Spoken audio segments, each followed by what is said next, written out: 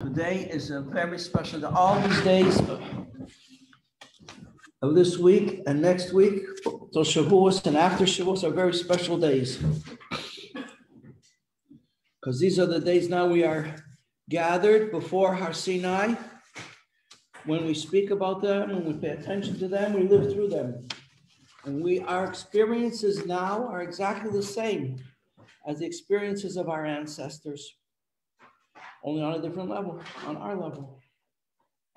So if you imagine what it must have been like to be at Mount Sinai before the Torah was given, when the Torah was given, you don't have to imagine. You're there. It's happening to you now. This is what we're living through. Who is this? This is Hannah. Good morning. Shelly Atara Man. Oh. Is this Shelly? Yes, it is. It's the Shelly. Oh, good morning, Shelly. I recognize your voice. Good morning, Rabbi. Good morning. How did you know about this?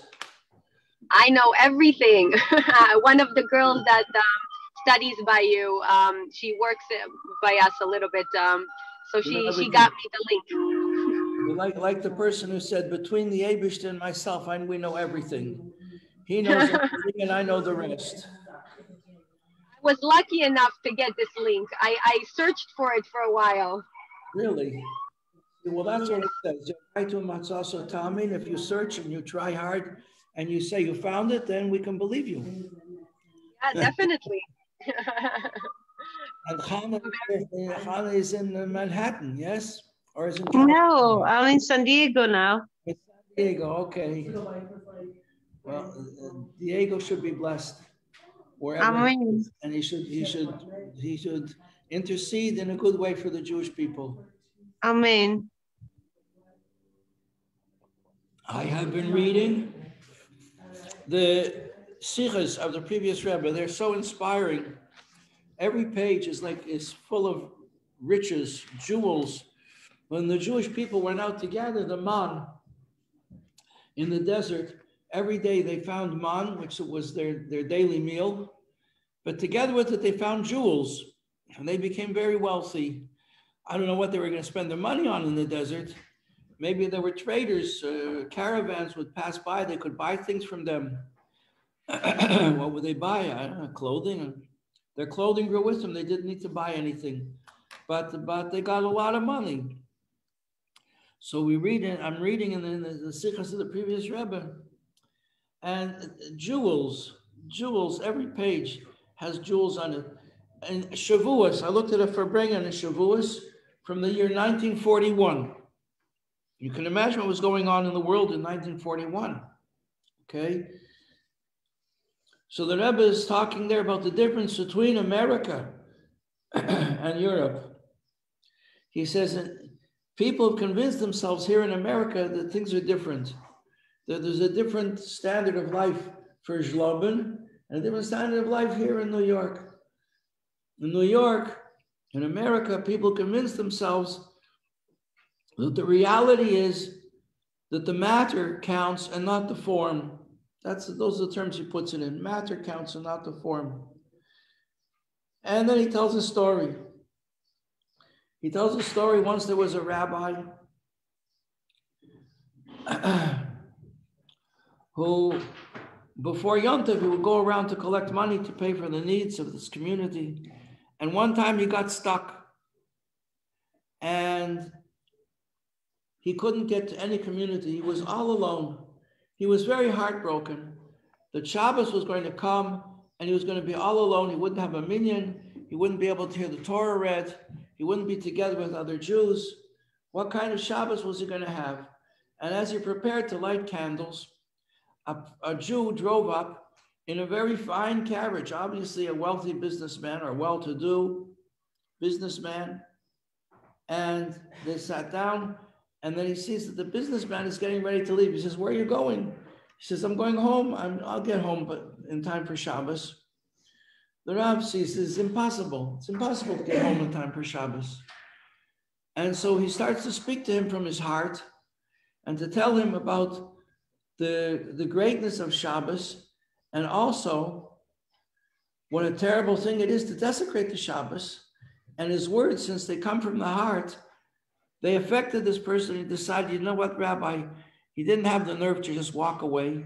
He stayed, and through their conversations over the Shabbos, this businessman became a Baal Tshuva, and he changed his way of life. Second story the Rebbe told was about a rabbi in a certain town who was a fast day. After Yom Tov, we fast 3 consecutive fasts at intervals, Monday, Thursday, and the following Monday, to sort of atone for indulgences that we allowed ourselves over Yom Tov. We were a little bit too animalistic, perhaps, in enjoying our Yom Tov. So we fast to atone for that. It's a universal custom. We do it. If we don't do it here in Lubavitch, the Rebbe would do it, and we give extra tzedakah on those days. We pay off our fast with money. So this was a fast day. So the rabbi in this town told everybody that they should close their shops on this fast day, and even the teachers should come with their students. They should come to the shul, the big cold shul, says the Preditor. That's how the Rebbe describes it. The Preditor Rebbe describes it, the big cold shul. So everybody came to the big cold shul to hear the sermon, the teshuvah sermon of the rabbi. He was going to talk to people. He was going to inspire them to do teshuvah. And he starts his drasha, bringing all kinds of sources about the horrific effects on the soul of a person does things wrong. And there happened to be a Hasidic kind of a guy who missed his early minyan, and so he came into the shul at that point with his knapsack. He put down his knapsack and he started davening. And he's davening as the Rav is saying his sermon. And he's hearing also the same words, and they affect him. So in the middle of his davening, in a loud voice, he calls out in an inspiration the words, V'ata Hashem mechayes kulam. Hashem, you give life to everything. And everybody turns around. And who is this? Who is this guy entering, screaming out in the middle of davening, in the middle of the rabbi's sermon? At the end of davening, he doesn't say anything. He doesn't ask for anything. He doesn't make an appeal that he's there to collect money. He just picks up his knapsack and goes to leave. Somebody says, who is this guy? Throw the tramp out. Somebody shouts out, who is this guy? Throw him out. So the Friedrich Rebbe goes on and says, you can imagine what happened afterwards when these two rabbis came to the world of truth. What kind of greeting did they get? Well, the second rabbi, the first rabbi came in very humble, because and then the Rebbe describes elsewhere, when a person comes into the world of truth, they announce who he is, his name and his father's name, he's so-and-so and so-and-so, and all the things that he did, the good things and the bad things. And he's so ashamed of what they're saying. People in this world, the Friedrich Rebbe says, they have no idea who's who. You could think a person is very, very fine Jew because it's not revealed, and he knows the truth about himself. He comes to the world to come, and it's all announced, it's all made clear. And he's so ashamed, he wishes they would just get him out of there, let him go to Gehinnom and pay his dues for the things he did wrong. So he comes in very humble, because what was he doing? Why wasn't he home for Shabbos? How could he be so forgetful to end up having to spend Shabbos in the middle of nowhere? But on the other hand, he wasn't proud. He came in very humbly. The other Jew, the other rabbi who gave this fiery sermon telling everybody how bad they were and how they have to do tshuva, he came in very pleased with himself. You can imagine what kind of greeting he got. This is how the Friedrich Rebbe writes. He goes on to tell a story. He says, nowadays here in America, we have to clean up Everything has to, people have to set their lives in order. Like when you have an important guest coming, you clean the house. We have to clean our house spiritually. We have to wash the clothes. We have to scrub the floors. We have to get out the nice tablecloth, the good dishes. We have to have everything prepared for an important guest who's coming. And it's clear that he's talking symbolically. However, when tzaddikim talk, we don't always know what they're talking about. 2 weeks later, the Rebbe's son-in-law arrived in America. That's our Rebbe. He's telling everybody, clean yourself up. We have an important guest who's coming. And then he said, okay.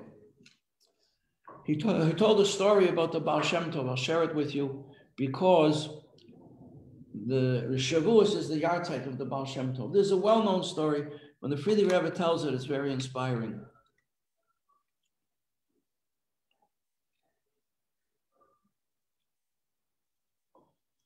He says there was a time of drought. There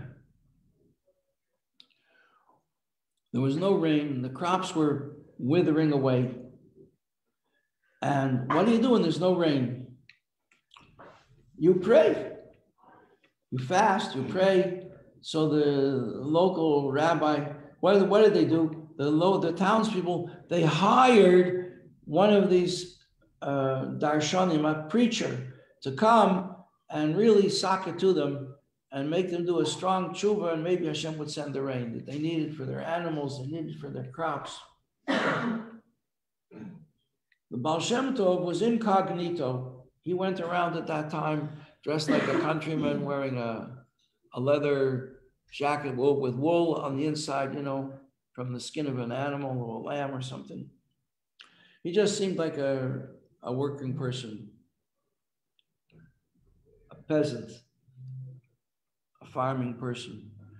And he's in the shul and he hears the rabbi darshaning away, and the people are crying and they're so upset as he describes for them the terrible punishments that are waiting for them. And in the middle, he just can't take it. And he cries out and he says, "What are you talking about? Yidden are good people," he says in a loud voice. Yidden are good people. Stop saying bad things about them. People turn around. Who is this guy? Who is he? He says, "You don't have to be so upset. We could, after mincha, we'll have a little dance together and you'll see Hashem will send the rain." They think he's crazy, but he brings them stories. He starts telling them psukim and stories from the Talmud to back up what he's saying. And they say, well, he's not so simple after all. And they davened mincha and they had a dance, a happy dance. And the rain started to pour with rain. Because when Yidden are happy, Hashem is happy. When children are happy, the Father is happy. And he rewards them. And that was the avodah of the Baal Shem Tov. The Frierdiker Rebbe says, when the Torah was given with positive commandments and negative commandments. So when the Baal Shem Tov was revealed, he also came with positive and negative. The negative things was to remove the tears from the suffering of the Jews of his time. And the positive was to make them happy. He wanted Jews to be happy. Hashem wants, every father wants his children. Here in America, same as anywhere else, a father wants his children to be happy. Ask anybody, what do you want for your children? You say, I want my children to be happy. Hashem wants his children to be happy. Okay. We're in chapter 12.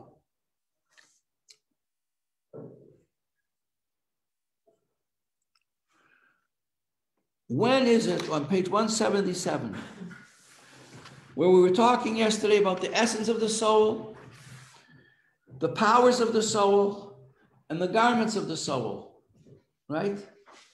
The essence of the soul expresses itself through its powers, Like you have power to think, you have a power to speak, a power to move, a power to eat, and you have garments. You have garments with which which these powers flow through the garments. Garments of thinking, garments of speaking, garments of doing in your hands and other limbs. So where is the essence revealed? The essence of the soul is revealed where we can perceive it, or at least talk about it, in the 10 faculties, which are Chabad, and the 7 Midas, which we learned about in great detail earlier. Page 177. We're talking about a Beinoni. Now the thing is, in the tzaddik, the essence is dominant. And the essence of the person's soul expresses itself through the way he thinks and the way he talks and the way he behaves, through the garments of the soul. However, in the Beinoni, this is not so only at times, at certain times. The essence of the soul only captures the city, so to speak, only gains control of a person's life at certain special times. And he tells us what these times are on page 177, which is when we say Kriya Shema, and when we daven the silent prayer. And especially in Kriya Shema because it's shorter.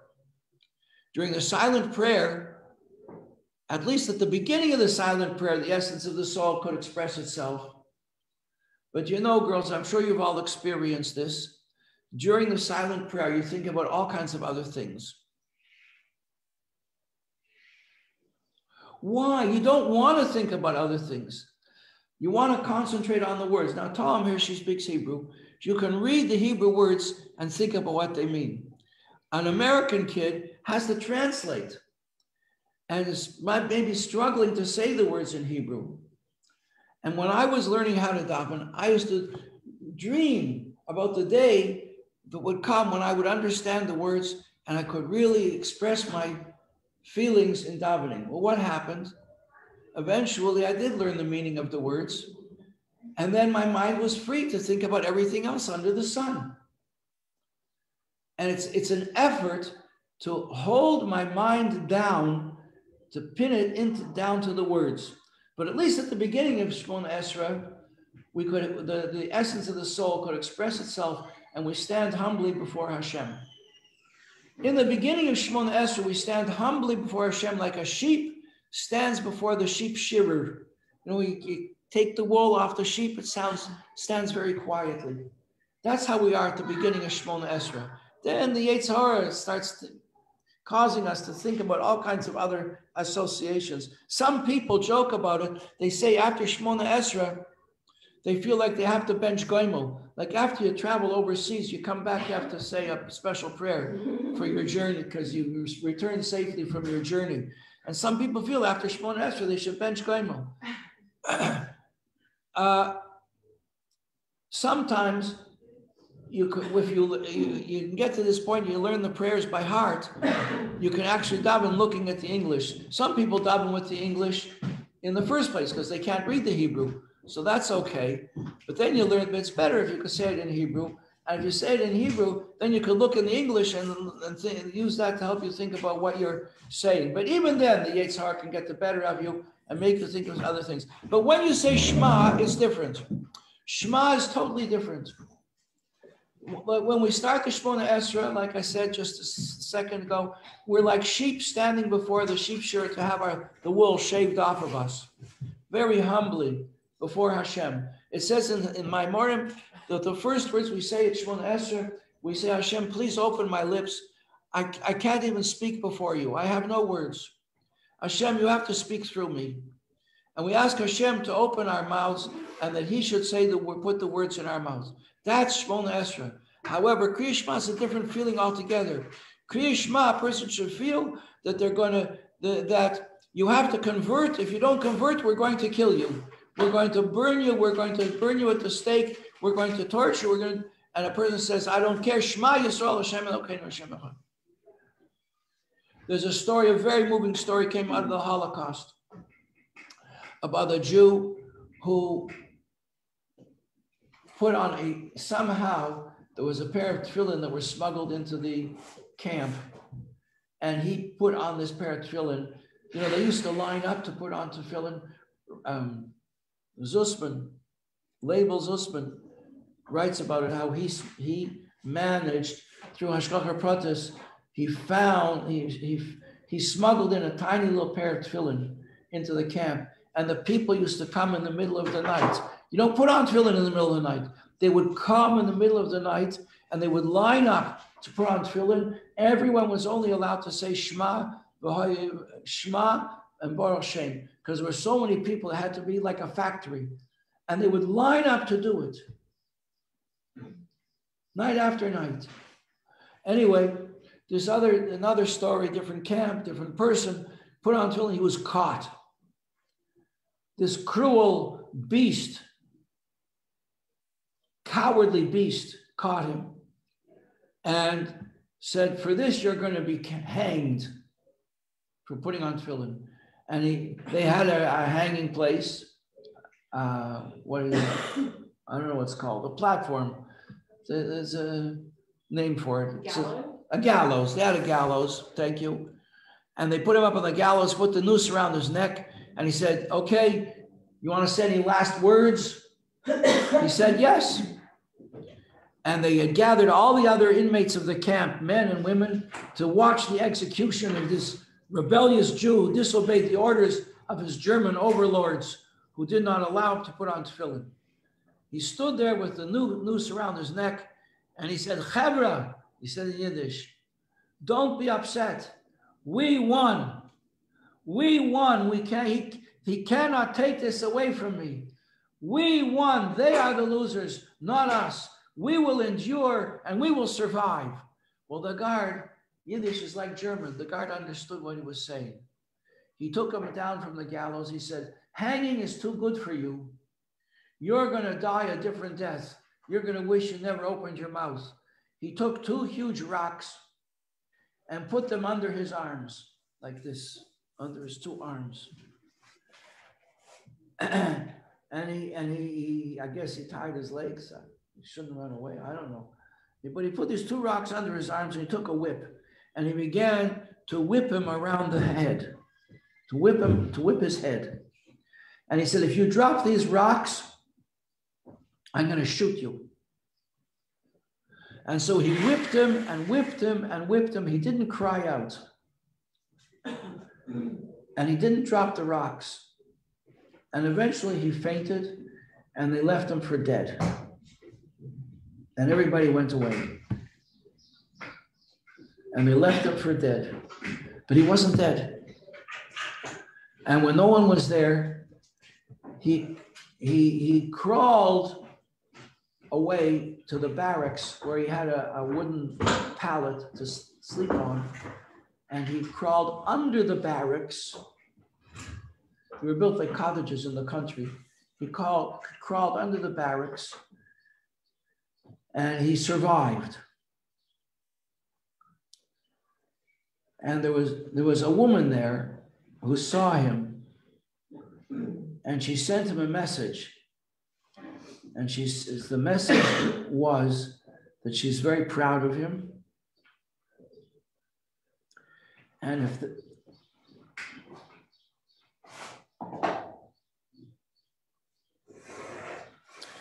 if the 2 of them survive, she would like to be his wife. And they did.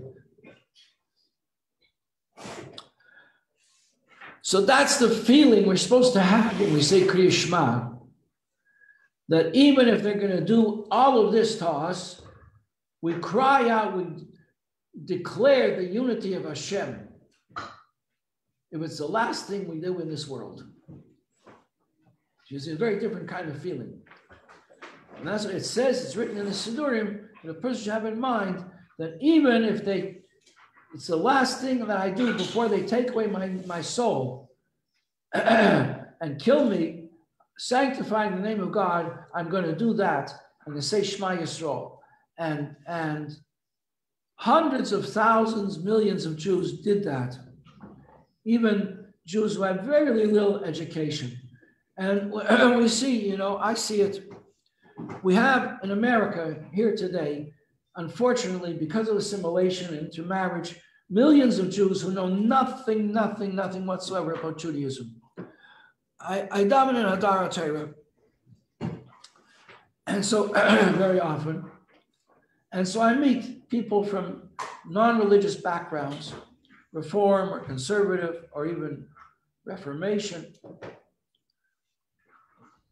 and time again, I see that these young men, whatever little education they had, somewhere along the line, their teachers taught them Shema Yisrael. And they know it. And it's meaningful to them. That's their connection with Hashem. And you see these guys who know next to nothing about how to keep festivals or how to keep Shabbos or what Torah mitzvahs are about. They never even saw a pair of tefillin. I myself never saw a pair of tefillin until I was 27 years old. And they come and they Shema Yisrael, Hashem Elokeinu, Hashem Echad. Like they were taught that little tune in their Sunday school. And that's their connection with Hashem. So you see, this is when the divine soul, the godly soul, the essence of the soul, which is rooted in the 10 godly spheres. If you leave the door closed, Esther Bailey will be shy to come in. Leave it open a little bit. Thank you. That's when they express themselves. So the essence of the soul expresses itself through the powers of the soul, the power to think, the power to speak, and the powers of the soul express themselves through the activities of the soul, which is a much lower level, which is actually thinking and actually speaking and actually doing things. And at special times, like when we say Shema, and when we stand like the sheep before the sheep shearer, at the beginning of the Shemona Esrei, before we take off on our journey around the world. So at this time, why does this happen? Now the Rebbe tells you something that's a secret. You'll never learn this anywhere else. This is a secret that's revealed to us from the Zohar, I'm sure. I never saw it in the Zohar, but that's where it all comes from. It's from the Zohar, and it came to the Baal Shem Tov, and the Baal Shem Tov taught it to the Maggid of Mezerich, and the Maggid of Mezerich taught it to the Alter Rebbe, and the Alter Rebbe wrote it down, and he taught it to us. Remind me, I want to digress. Remind me, because I'm going to forget. When I digress, I forget where I was. So remind me, the key word is Carl Jung. Can you remember that? Carl Jung. You remind me after the story.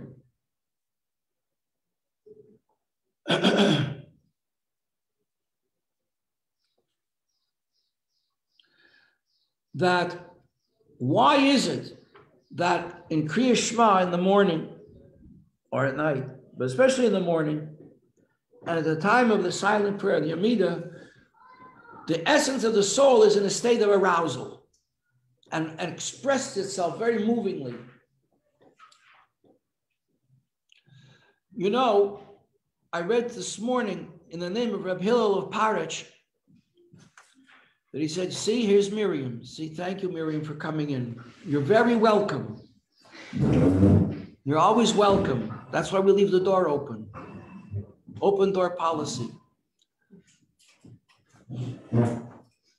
When Jews came to America seeking haven in the beginning of the First World War, President Roosevelt, the wicked president, said, we don't have an open door policy. Send them back to Germany. And they all perished.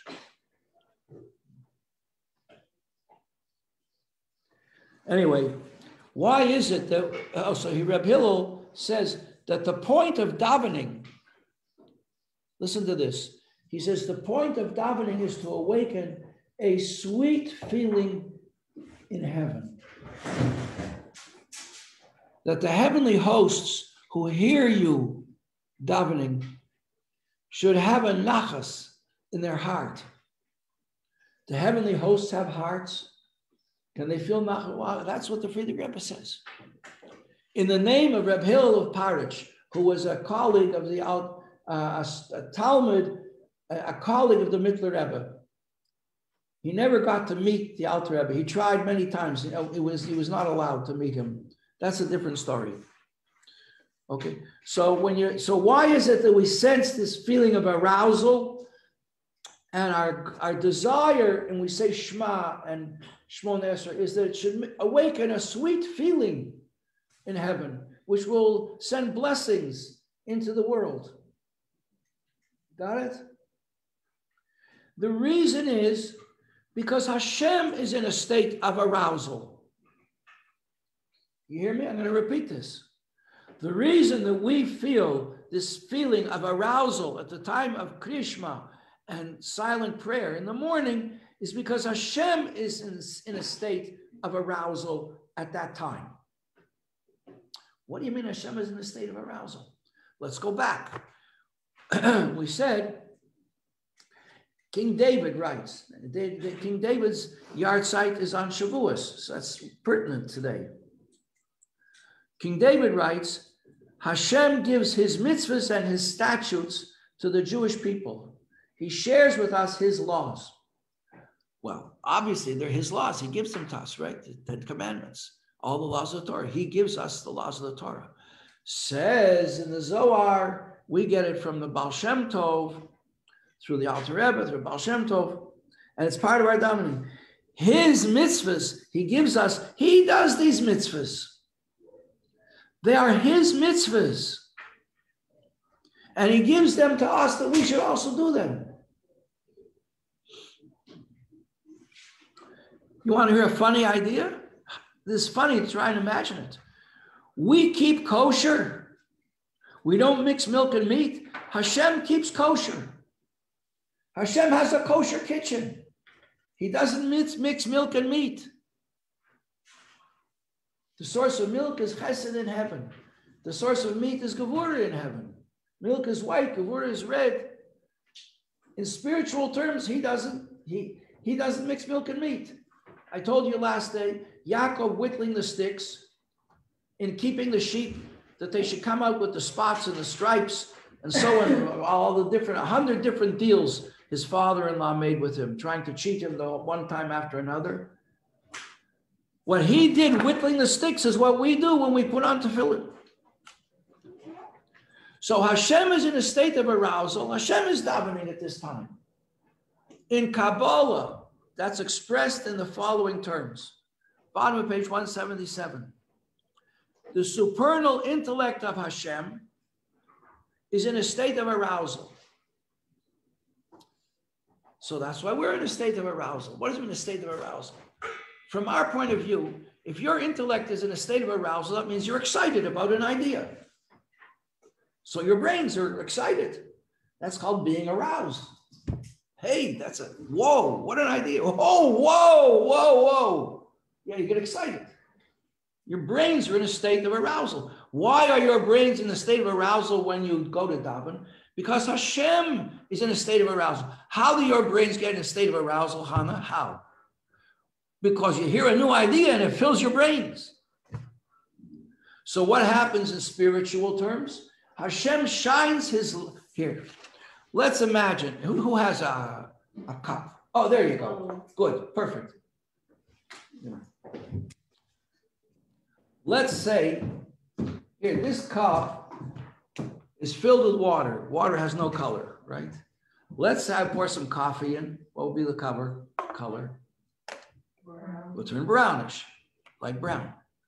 Let's say I had orange drink in here. It would be orange. Let's say I had minty tea drink. It would be green, right? Could be the same water, just a different color. Same shape, same container, okay? So your brains are made up of Chachma, Bina, Das. These are like vessels. They're containers.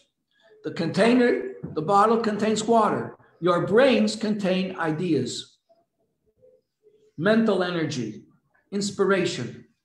So when Hashem shines a light that's yellow into Chachma, your Chachma glows with a yellow light. But the Chachma is the same Chachma. It's what you got. Here, Chana. It's what you got. Your Bina is the same Bina. But it's going to respond according to the light that's shining into it. And light has different colors, depending on the wavelength. And from the infrared structure, or whatever it's called, spectrum. So when Hashem shines his light into Chachma, it's a certain color in the vessel of your brains called Chachma. And when Hashem shines his light into Bina, so the Bina lights up with the Bina color. Now, it's not your physical Bina we're talking about in heaven. The source of your physical Chachma, the source of your physical Bina is in the power of your soul, that the power of Chachma, the power of Bina, not your physical vessel, the power that animates this vessel. And that power comes from the 10 divine faculties called Chachma bin Spherois, called Spherois. So when Hashem shines his light, those spheres, they're rooted in the essence of Hashem. So when Hashem thinks, so to speak, of his sphere of Chachma and shines his infinite light into his infinite vessel of Chachma, it lights up. So all the levels of Chachma and all the worlds light up. And then from Chachma, the most external aspects of Chachma, they spill over into Bina. Oh, now Bina lights up. Whoa! And Hashem's Bina is now shining. And that causes on all the worlds, in the world of Atzilus, and then the world of Bria, and then the world of Yetzirah, and then the world of Asiya, comes all the Chachma on every level is shining, pulsating with Hashem's infinite light. So that's why in your physical being, when you come to daven in the morning, your Chachma is aroused. So your Chachma and your Bina and your Das are aroused. Your intellect is open and can affect your midas, that you should feel love of Hashem and fear and awe of Hashem. That's what's going on. So in Kabbalah, what does it say? The bottom page 177, because Moichin, the godless, the Maila, Hashem's huge brains are in a state of arousal. So since Hashem's intellect is in a state of arousal, so that's why when we go to daven, our brains are in a state of arousal. That's what it says here on the bottom of page 177. I can't go on anymore because it's time. I have to run. Today, there should be a sign somewhere that there's a yard site. The yard site of Benjamin Zev Halevi. Ben Chaim Yitzchok Ber Halevi is my brother. And today is his yard site, and the Shamash have an Aliyah, so I have to run to catch this minion. I said Carl Jung.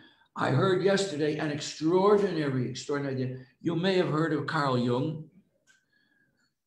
He was a psychoanalyst, one of the fathers of modern psychiatry, at the same time as with Sigmund Freud, only he disagreed with Freud. Freud blamed everything on negative experiences. Everybody, according to him, every young man wants to kill his father and marry his mother. And Jung had a very positive attitude towards life and disagreed, and he argued on Freud. And I was told yesterday something absolutely stunning, amazing, that Jung wrote in a memoir that his whole philosophy about the human psyche was inspired by something that he had come across from the great rabbi of Mezerich, who was the Talmud Vasik, the great student of the Maggid, who became Rebbe on Shavuos. When the Baal Shem Tov, he was a great student of the Baal Shem Tov, when the Baal Shem Tov passed away on Shavuos, his son took over, but then for a year, but after a year, the son said, this is not for me, I'm not the Rebbe, and the Maggid, Rabbi Dovber, should take over, and he became Rebbe on Shavuos. We'll see you tomorrow, Bezras Hashem. Have a good Shabbos and a wonderful